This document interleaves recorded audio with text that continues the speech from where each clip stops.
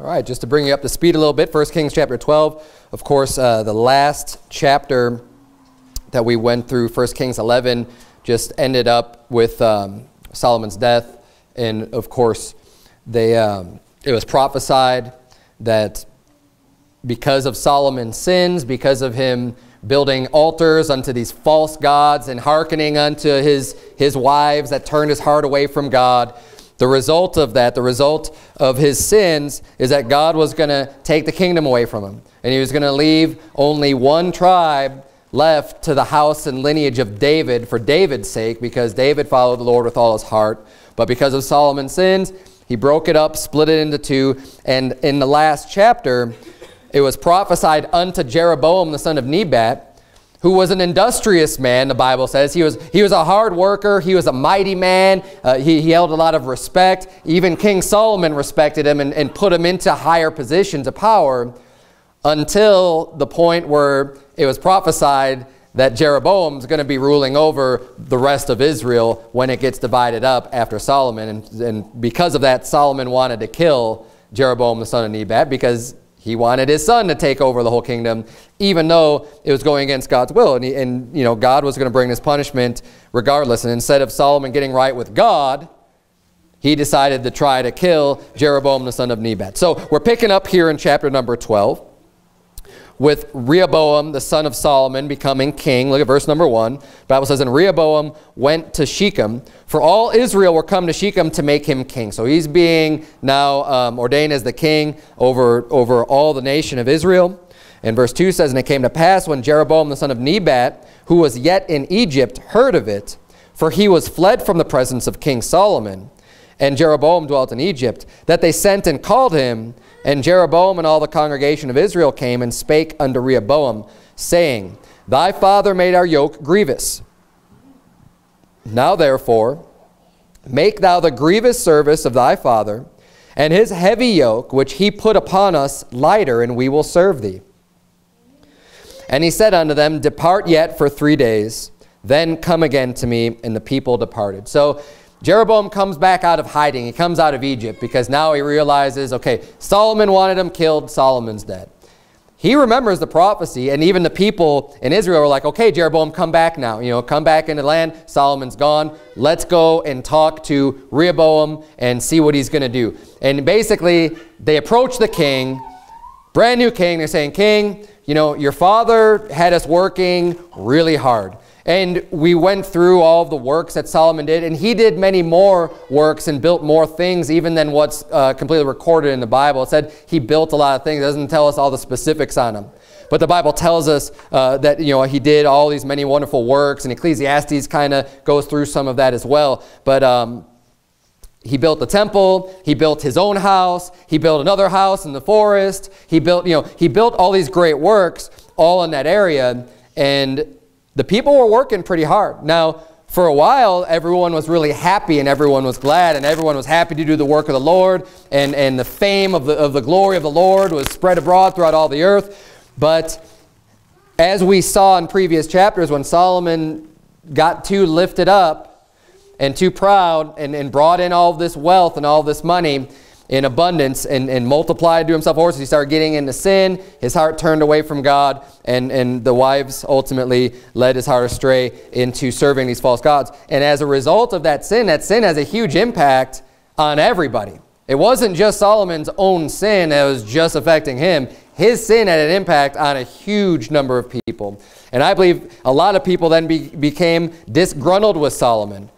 One, when you have a great leader to follow, and I went into this a little bit last week, when they're consistent, when they're not a hypocrite, when you can see someone honestly believe something, especially when it comes to religion, when it comes to serving the Lord, and they practice what they preach. They don't just say and they don't do, right? There's someone who you could hear what they're saying, they're taking a strong stand, they're being real bold, but then they go out and do the same exact thing. Hey, there's someone you can follow.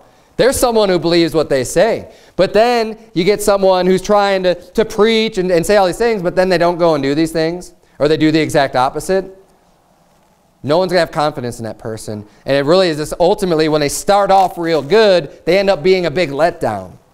And again, I'm not going to re-preach last week's sermon. You know, that's the reason why we don't want to just put too much confidence in any one man. But as a man who's a leader, and you know, anybody who's leading people and directing people, we need to be even more, all the more careful to make sure our testimony remains pure and good, so that we're not doing so much more damage to everyone else who might be looking to you and following you and looking to you as an example. And Solomon did a tremendous amount of damage by not being able to keep a good, pure testimony all the way up to the end. I mean, he had a great testimony for a long time, until he finally failed, and failed in a big way. So here we are now. They come to Rehoboam, Solomon's son, and they're saying, you know what, can you just make our burdens a little bit lighter? I mean, Solomon really taxed us pretty hard for working and doing this labor and getting everything set up, and we need a little bit of a break. We need a little bit of a rest. So Rehoboam says, okay, you know, come back to me in 3 days. I'm going to think about this, and I'll give you my answer in 3 days. So let's see what he does. He goes to his counselors. Look at verse number 6. And King Rehoboam consulted with the old men that stood before Solomon his father while he yet lived, and said, how do ye advise that I may answer this people? And they spake unto him, saying, if thou wilt be a servant unto this people this day, and wilt serve them and answer them, and speak good words to them, then they will be thy servants forever. But he forsook the counsel of the old men, which they had given him, and consulted with the young men that were grown up with him, and which stood before him. And he said unto them, what counsel give ye, that we may answer this people, who have spoken to me, saying, make the yoke which thy father did put upon us lighter?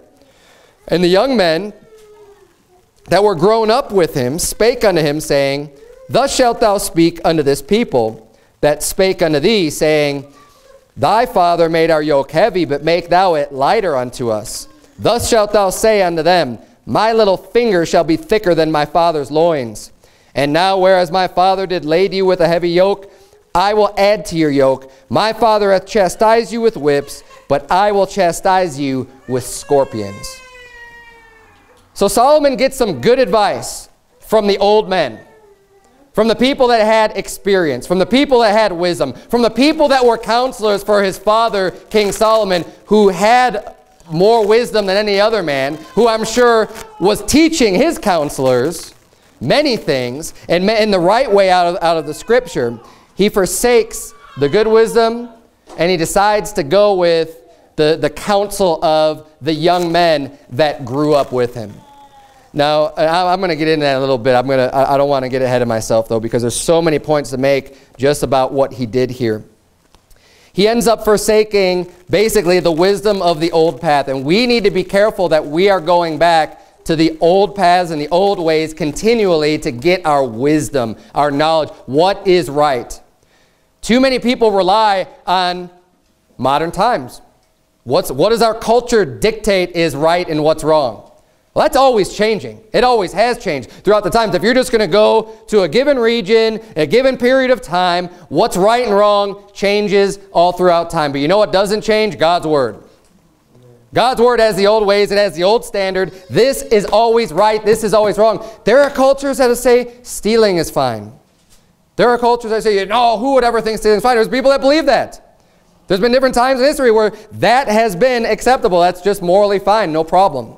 Or maybe it depends on who you steal from, right? There's all these various things that come into play in various cultures. You know, polygamy is fine in many cultures. There's, you know, all various things that you might think is completely wrong.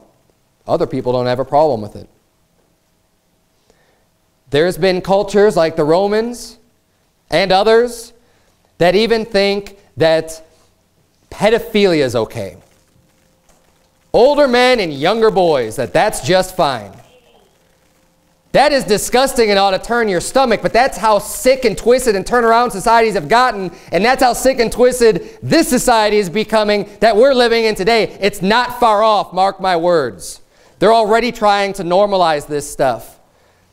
It's nothing new. It's already been. Other civilizations have all gone through the same cycle of conquering, accumulating a lot of wealth, being blessed, and then falling into decadence, falling into sin, and getting into the most bizarre, twisted, perverted things and saying that those are just fine.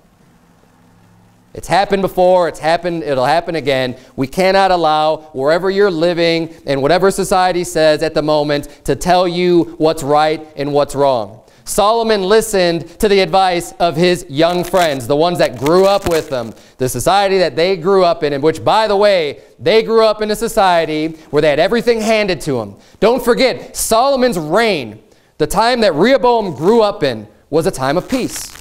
They didn't have to fight and earn anything that they received. They had it all handed to them. They don't have the same level of respect. See, David, when he became king, he commanded the respect of the people. Why? Because he went out and fought the battles. He got his hands dirty. He lived a life of integrity. He did what was right by God and by man for the vast majority of his life.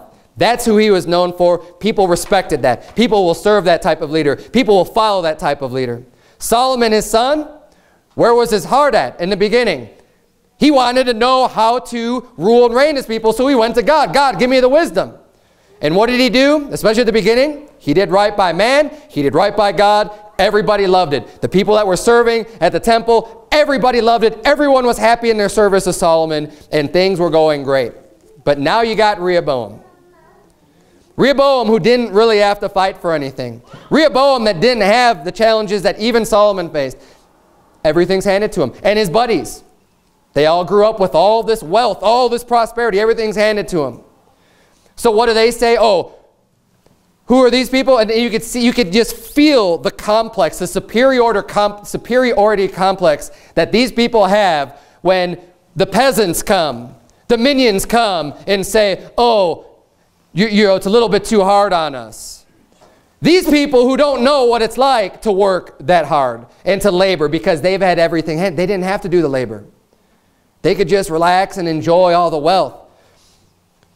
They look down on these people and saying, well, who do you think you are? Oh, you're going to come to me? And they get lifted up in themselves and in their pride and in their arrogance and just say, well, I'm going to make it even harder on you. How do you like that?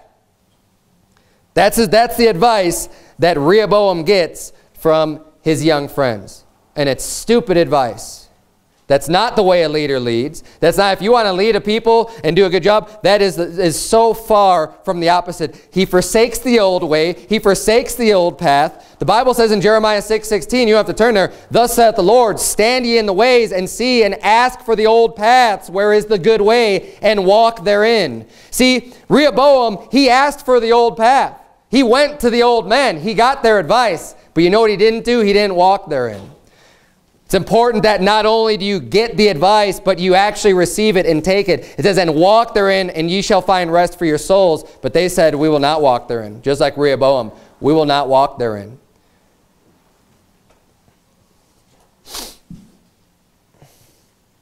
Proverbs 24:6 says, for by wise counsel thou shalt make thy war, and in multitude of counselors there is safety.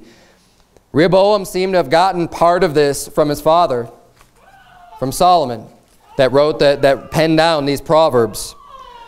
He had a multitude of counselors. The problem is he made a really foolish decision and didn't choose the wise counselors. He surrounded himself not only with the wise, but with the foolish.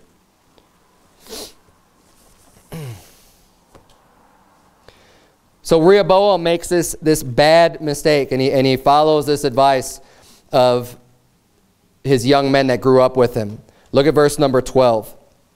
Bible reads, so Jeroboam and all the people came to Rehoboam the third day, as the king had appointed, saying, come to me again the third day. So the people all show up. Now they want to hear the king's answer.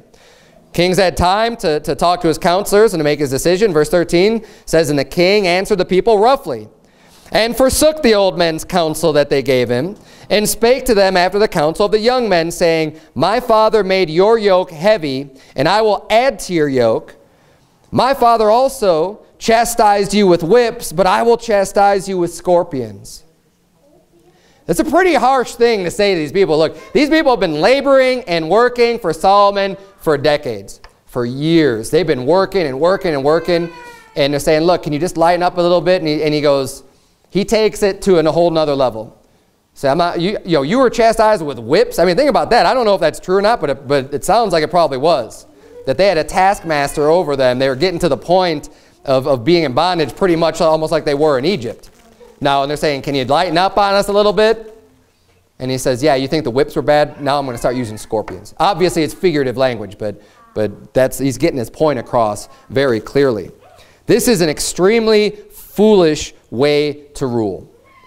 It doesn't matter if you're ruling a kingdom or ruling your house. This is not the way that you want to rule. The wise counsel was to be a servant to the people once. He says, you know what? If you listen to these people, if you serve them now, if you entreat for them now, he says they'll serve you forever. They'll be your servants for the rest of your time here. You just listen to them, back off a little bit, hear what they have to say, and they'll love you for it. That's wise. There's many reasons why that's great wisdom, right? I mean, you're making a connection with the people. You're being heard of them, and you actually care about them. You're showing that you care about their concerns and their needs as a ruler. But what does he choose? He chooses to be a dictator. He chooses to say, I don't care about you. You're just going to do what I want you to do, and that's the end of it. That is his decision in ruling, and it's a very poor way to lead. Keeping people in constant fear is always a very poor way to lead. It works for a while. It does. We've seen it happen in communism and in fascism and socialism. You see these various ways, and you hear the stories of people who have come out of these governments where they're scared to death all the time that someone's going to turn them into the government, that the government's going to come away and take everything that they have, put them in these, off to prison, off to Siberia or whatever, and they're living in constant fear. They're worried people are going to be ratting them out. Why? Because the rulers ruled with an iron fist and just had no compassion, didn't care at all, and were just ready to send people off and treat them as cattle and not as human beings. And that is a horrible way to lead. Now, you say, okay, I'm probably never going to be the ruler of any nation, right? So how does this apply to me? Well, there's many ways to lead, and the leading that you do doesn't have to be over a kingdom.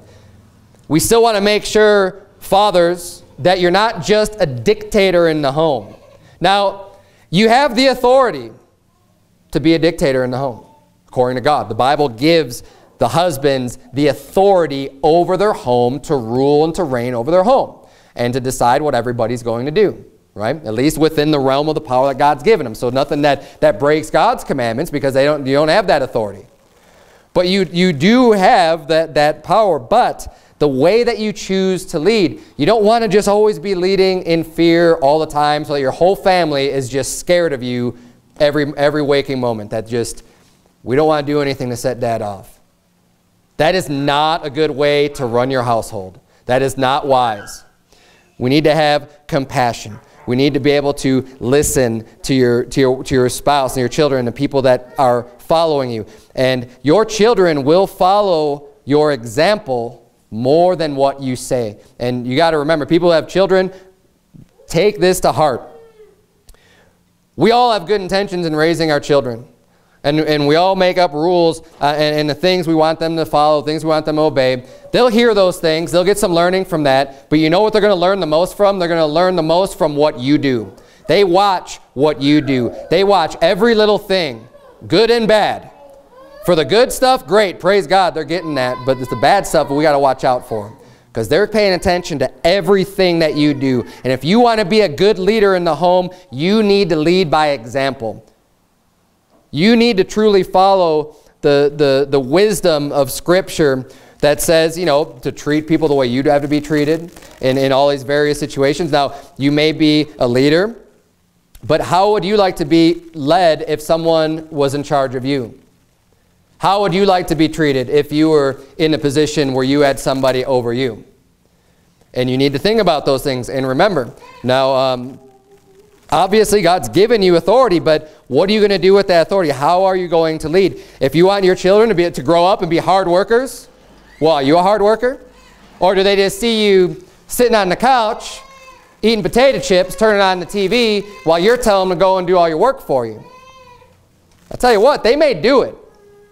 They may do it because they're your children. They may do it because they're scared, because they're feared, like, hey, I don't want to get disciplined, right?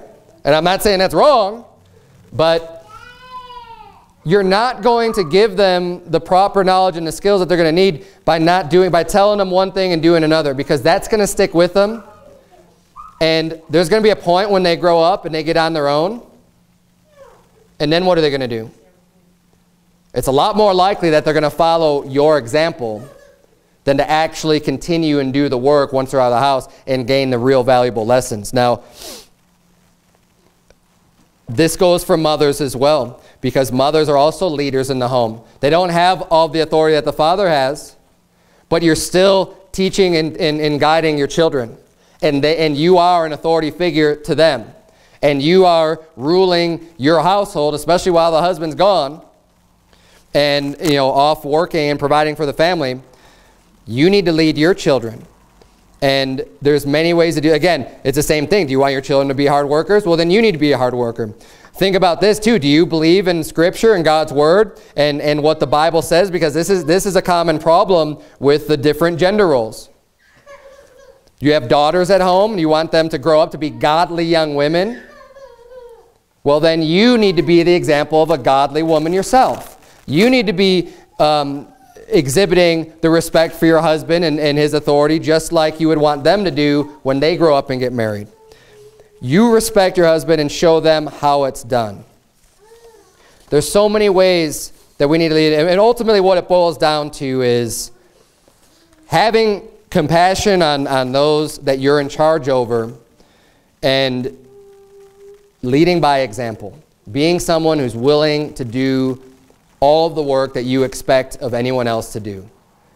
Getting right down there with them and doing it. See, if had Rehoboam grown up doing some of the labor that these people were doing, he'd have a very different perspective on what he's the consequences of what he's actually telling these people to do than had he not done it like it is.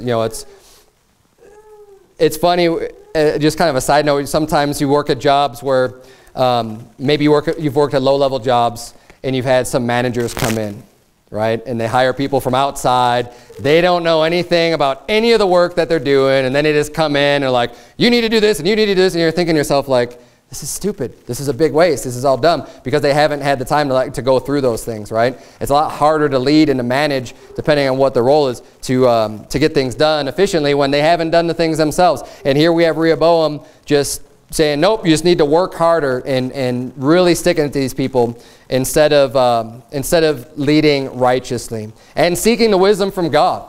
He went to his counselors, but the Bible never says that he went to see what God had to say about the matter.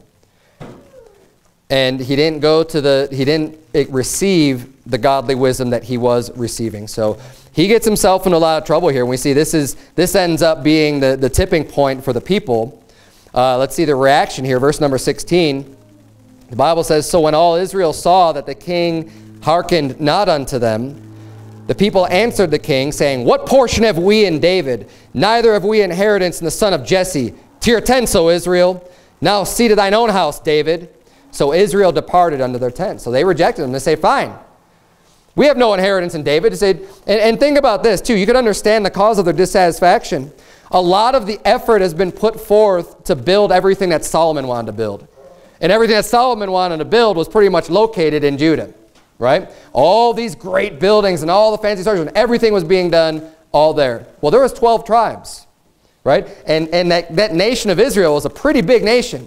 So you got people coming in to do all this work over here. Now they're finally saying, hey, can you let up on us a little bit? And he says no. And they're like, well, what inheritance do we have over here anyways? See ya. You're not getting work from us anymore, right? To your tents, O Israel, we're out of here. You see to your own house. And they just rejected him. They rebelled against him. And, you can see why should they be dedicating so much time and effort just to have one tribe have all the fruits of their labor? So let's keep reading verse 17. But as for the children of Israel, which dwelt in the cities of Judah, Rehoboam reigned over them. So Rehoboam still retains his kingdom, but it's only over Judah. Now verse 18 reads, then King Rehoboam sent Adoram, who was over the tribute, and all Israel stoned him with stones that he died. Therefore King Rehoboam made speed to get him up to his chariot to flee to Jerusalem. So we see here he's trying to flex his muscles a little bit, right? He's saying, no, I am the king. Like, you're not going to say that to me. I'm still going to rule over you. And he goes and sends his tax collector out there into the land of Israel, saying, no, they need to pay tribute, right? They kill the tax command. They're saying, yeah, right. And it scares Rehoboam to get back to the palace and say, okay, I need to get out of here for my own safety now because they're serious about this. This is actually a good lesson in power and how power works. You see, there's actual power and there's perceived power. And a lot of times people can get away with the perceived power. But the true power is given. It's something that you have to actually give up. And the more people realize this, the more you realize how much power you can possess, especially in a group of people when you band together, how much power can actually be there, that figureheads are just people. And once the figureheads lose, the support, the consent of the governed, they don't have that power anymore. And for a while, they can play off on the perception of that power that they once had. But after a while, it's gone.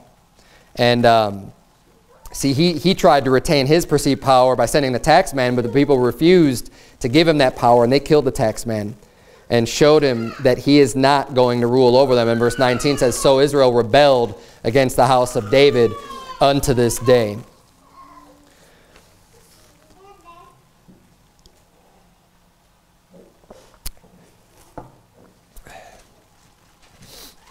And we need to remember too, just as people, we have a lot more power in general than a lot of people realize and think. And these politicians in Washington and wherever, that are supposed to be representative of the people, but are just total wicked reprobates for the most part, and just concerned about themselves and their own money and stuff. If more people would just say, I reject, and say, no, I'm not, you don't have control over me, you don't have power over me. After a while, they wouldn't have that power if you don't give it to them. Now, there still is a power in military and force, which is power. There is actual power in that. But enough people in their minds decide, we're not going to take this anymore, power changes. Yeah.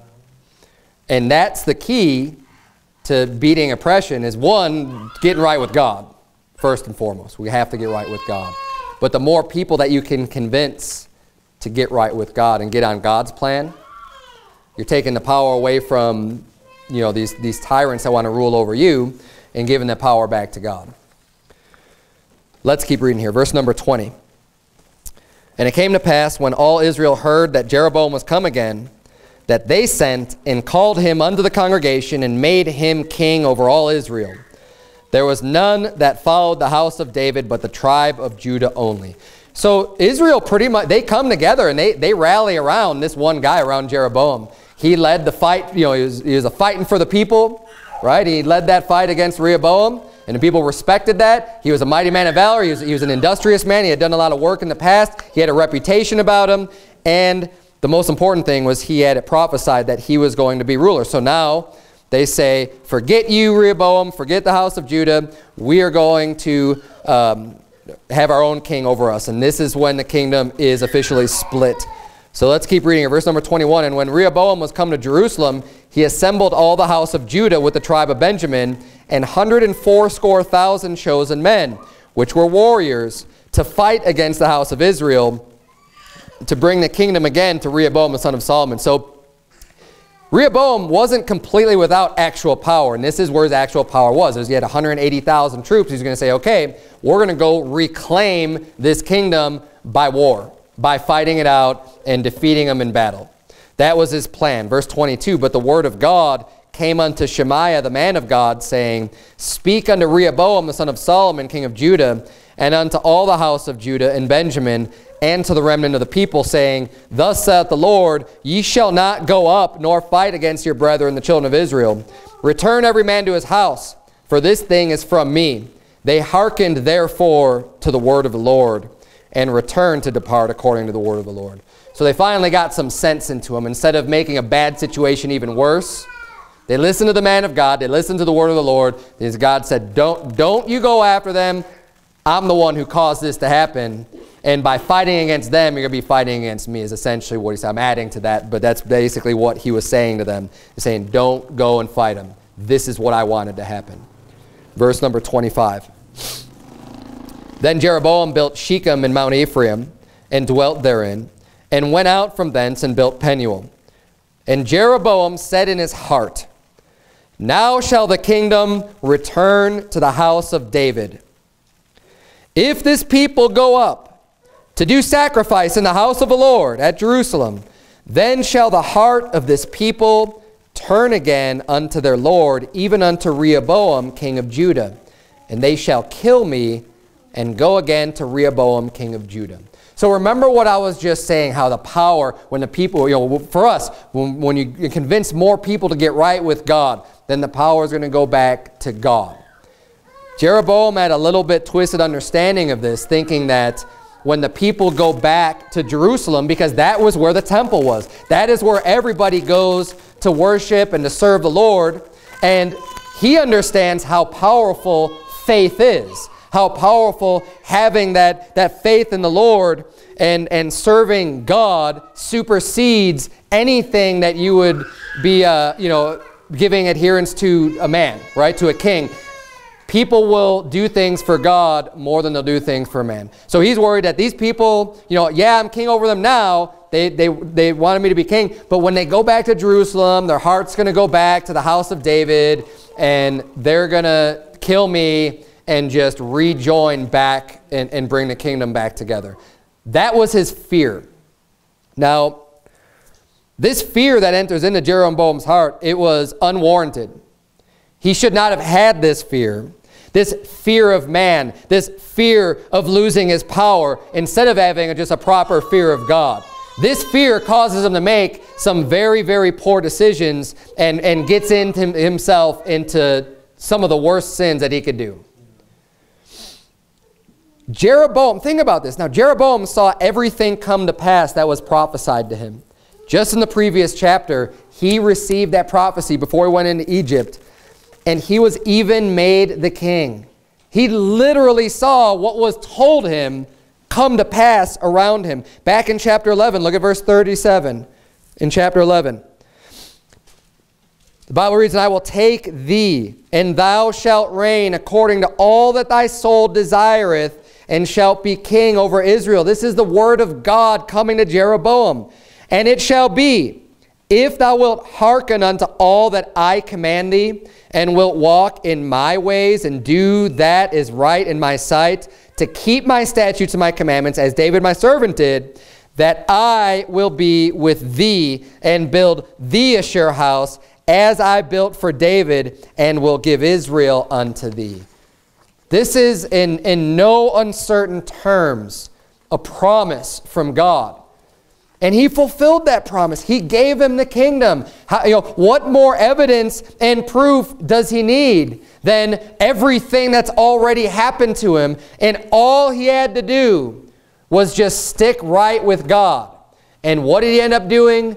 The exact opposite. He's saying, because he was worried about them going back to the house of David. When God said, I'll make you like the house of David. I'm going to give you all the glory. I'm going to give you all this people and all this land. And you will be over this great nation of Israel. Just keep my commandments and do what I say. Even after all that proof, he lacked faith. He relied on man's wisdom and had a lack of faith in God's word. Because man's wisdom is going to tell you exactly what he was thinking. Like, well, if I don't do something about this, these people are going to go back to them, and I'm going to lose it. No faith in God's word, just thinking in terms, just fleshly, carnal mind. The Bible says in 1 Corinthians 2:4, and my speech and my preaching was not with enticing words of man's wisdom, but in demonstration of the Spirit and of power, that your faith should not stand in the wisdom of men, but in the power of God. See, Jeroboam did not have his faith in the power of God. He was thinking, I'm going to die. There's no way I could do this, because the people are just going to turn right back when they get to that temple, and and they're going to just destroy me. No, Jeroboam, you should have had more faith in God. Instead, we see what he does. Let's keep reading here. He ends up building these idols and just completely disobeys the word of the Lord. Verse number 25, then Jeroboam built Shechem in Mount Ephraim. Let's see, we read that already. Verse number 27, if this people go up to do sacrifice in the house of the Lord at Jerusalem, then shall the heart of this people turn again unto their Lord, even unto Rehoboam king of Judah, and they shall kill me, and go again to Rehoboam king of Judah. Whereupon the king took counsel, and made 2 calves of gold, and said unto them, it is too much for you to go up to Jerusalem. Behold thy gods, O Israel, which brought thee up out of the land of Egypt. So he's literally saying now that these idols, these golden calves, these images of animals graven in gold are your gods that brought you out of Egypt. Remember, that's the same thing that Aaron said when Moses was gone up into the mountain. The same exact thing. These are your gods. To replace the Lord, Jehovah, God Almighty, with a statue of some golden animal is abomination in the eyes of the Lord. It is breaking the first and second commandments that he gave to build these idols. And this is how far he's willing to go to try to secure his own power, to trample underfoot the Lord, and have no respect unto God's word. But it gets worse. I mean, he makes these idols. Look at verse 29. And he set the one in Bethel, and the other put he in Dan. He really wants to make it convenient for these people, so that he made 2 idols, saying, okay, you can either go here, don't go to Jerusalem. Verse 30, and this thing became a sin, for the people went to worship before the one, even unto Dan. The people actually followed him. They followed their leader. They went after what he said to do. Verse 31, and he made an house of high places and made priests, look at this, of the lowest of the people, which were not of the sons of Levi. So he decides to make up his own priests for these own false gods, and he doesn't even use, a sanctified or holy people. He says it's just of the lowest of the people. So he gets the basest of men to be these religious leaders in the land. It just gets worse. I mean, it just keeps on going worse and worse and worse. Turn, if you would, keep your finger here, turn, if you would, to 2 Chronicles chapter 11. We're going to see the parallel passage for this. I'll read just the rest of the chapter for you from 1 Kings. While you're turning to 2 Chronicles 11. In 1 Kings chapter 11, verse 32, the Bible reads, and Jeroboam ordained a feast in the 8th month, on the 15th day of the month, like unto the feast that is in Judah. And he offered upon the altar. So did he in Bethel, sacrificing unto the calves that he had made. And he placed in Bethel priests of the high places which he had made. So he offered upon the altar, which he had made in Bethel, the 15th day of the 8th month, even in the month which he had devised of his own heart, and ordained a feast unto the children of Israel. And he offered upon the altar and burnt incense. So basically what he's doing is he's copying the feasts that they would normally go down to Jerusalem for, so that they don't go there. And who doesn't like a feast, right? He's saying there's one more thing that these people still might be drawn to worship the Lord. I need to keep them here, so we're going to hold our own feast, and we're going to be sacrificing animals, and we're going to have all the celebration going on here, so that they have no reason to leave here and to go to Jerusalem.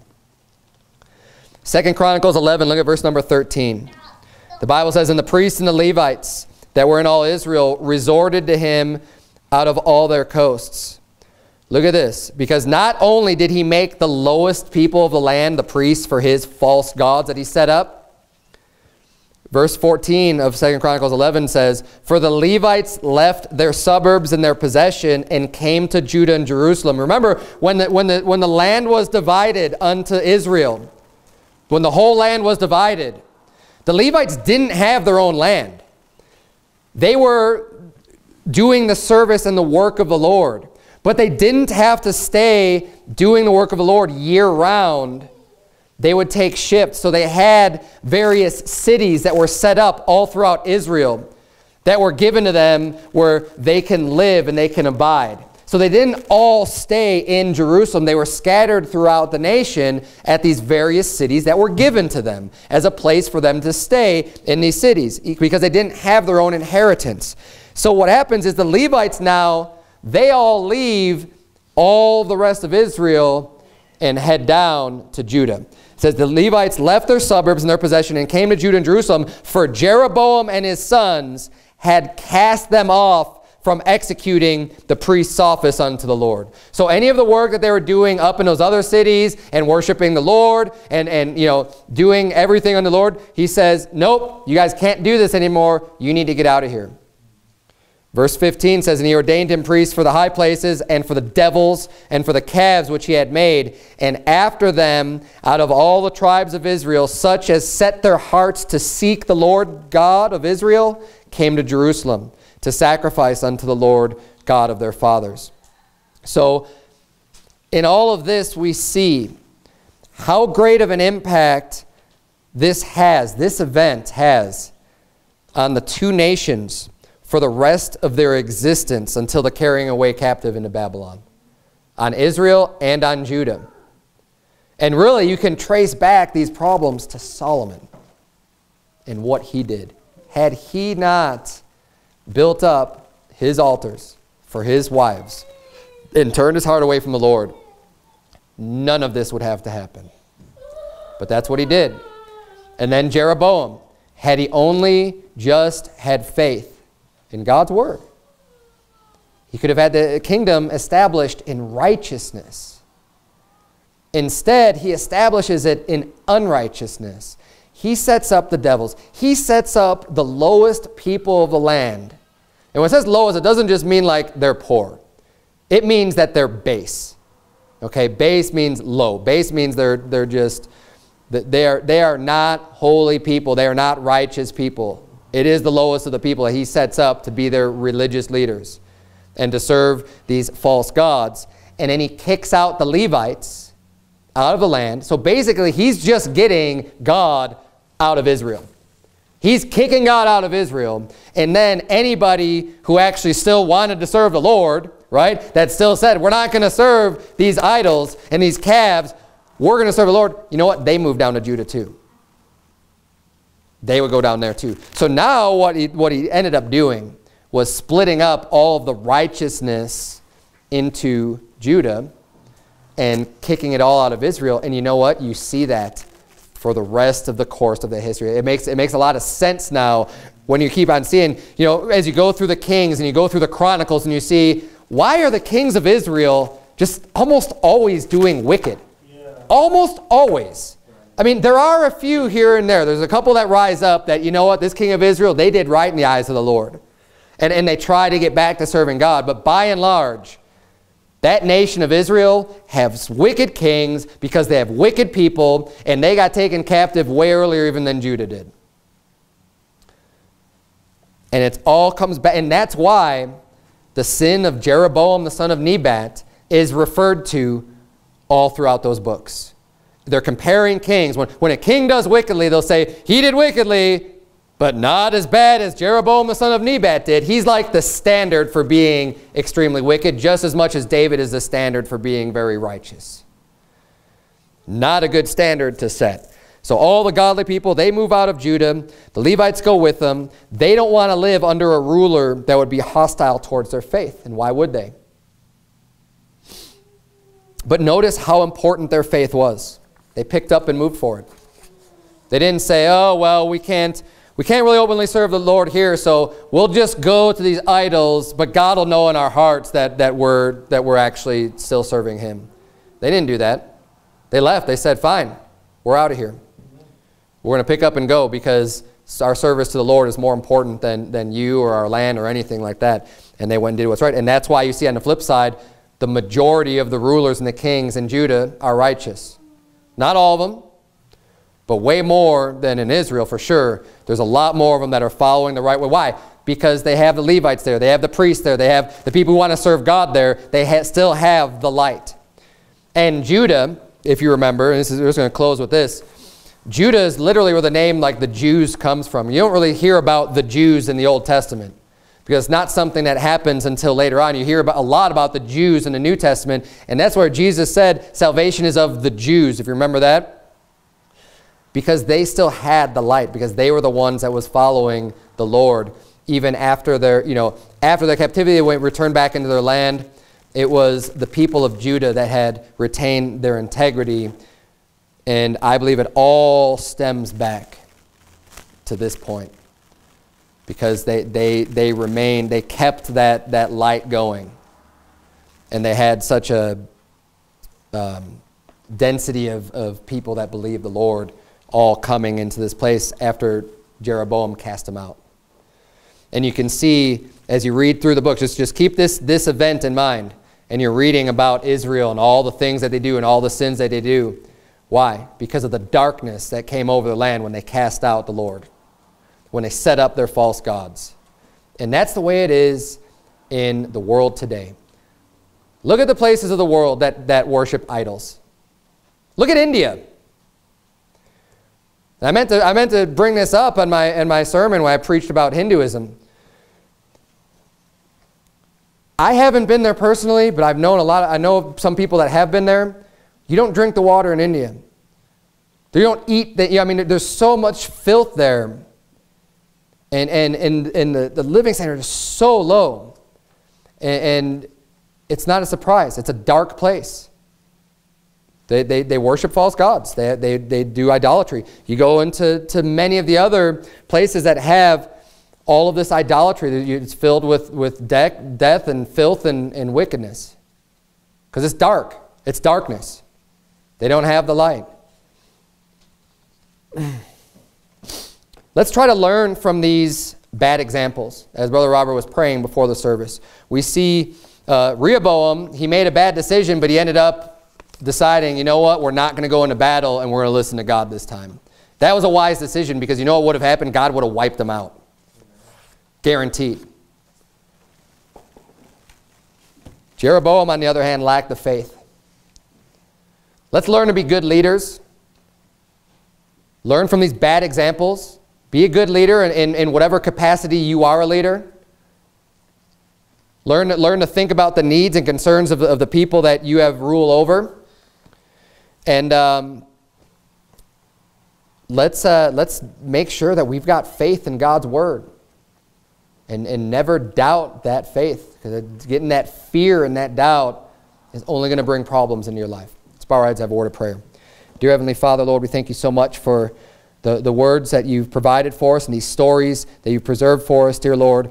I pray that you would please help us to apply the meaning and the purpose of these stories to our own life, dear Lord. Help us to become better leaders. Help us to have more faith in your word and to just trust when you say something that we know that we can trust it fully 100%, God. We don't have to question, we don't have to doubt it, but that we could live our lives according to that faith and not waver, but just be grounded and founded in your word, dear Lord. In Jesus' name we pray, amen.